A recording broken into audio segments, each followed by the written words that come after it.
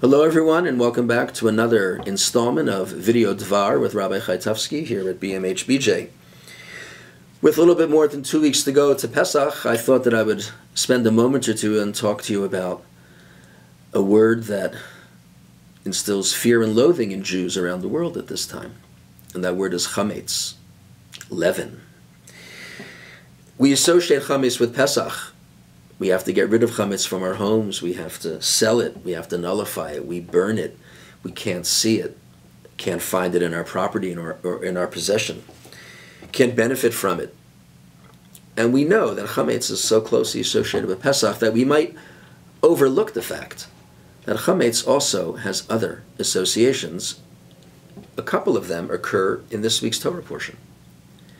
This week we begin the third book of the Torah, the book of Vayikra, which deals primarily with rules and regulations concerning the priests and the Levites who were going to be ministering in the Mishkan that had just been built at the end of the book of Exodus.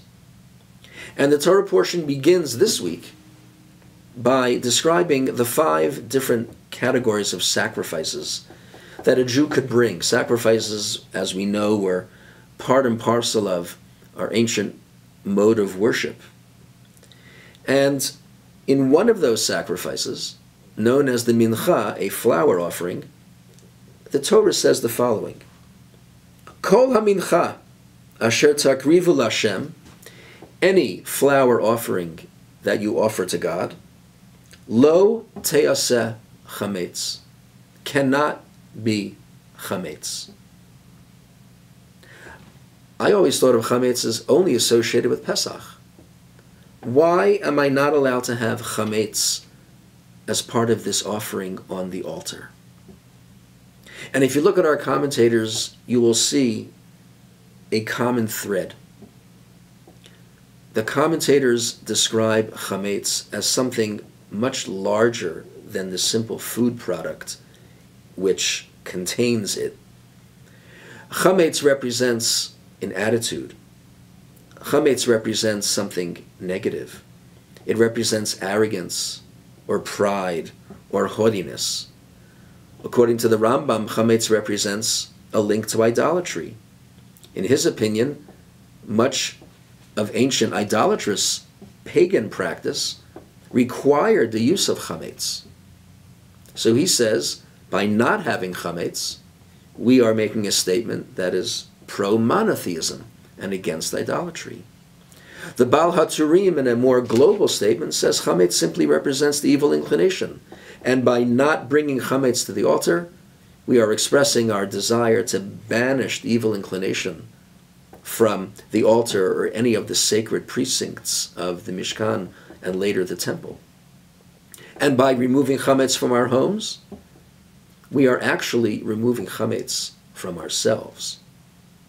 We're getting rid of the negative attitudes, the bad behaviors, and we make an effort to purge those and revert to something a little bit simpler and more sacred and a little bit purer. All of those things paint Chametz in a negative way. And that's okay, because on Pesach, Chametz is negative. And in regard to the altar, it's also negative. But there is something about Chametz and its antithesis, matzah, that also needs to be highlighted. The contemporary rabbinic scholar Rav Yoel ben Nun says that the reason we don't have Chametz on the altar is because Chametz represents the completion of a process. And the person bringing a sacrifice is not quite complete. And therefore, it's limited to only having an unleavened type of offering. Because the person recognizes that I have a little bit of growing to do. In one of the offerings, Rav bin Nun points out, we actually bring all 3 kinds of flour mixed with water and baked. There's a matzah, there is a slightly softer type of baked product that resembles a pita, and then there's the fully formed loaf. That's for the Thanksgiving offering, where you Thank God for saving you from some potentially tragic or dangerous situation. And we recognize the growth process, going from matzah all the way up to the fully formed loaf. That's just part of human growth and human potential, this journey. On Shavuot, he points out, in contrast to the offering here, the 2 loaves of bread that are brought are fully formed loaves, not matzah. What is this link between the Pesach offering, we're only eating matzah, and the Shavuot offering that is fully formed bread?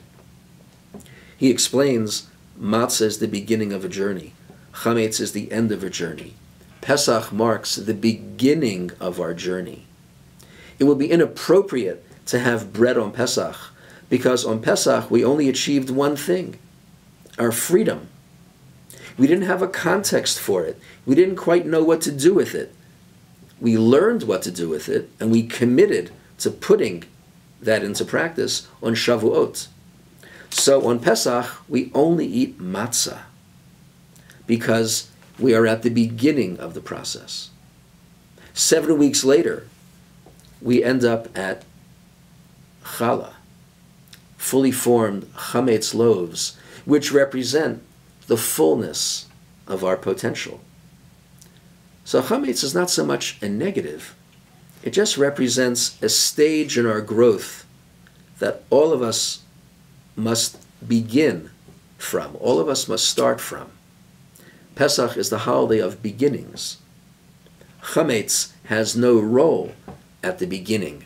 Chametz only comes later, when the context of Torah gives freedom its fully formed message. Have a great Shabbat, have a wonderful Pesach, and we'll see you in Shul.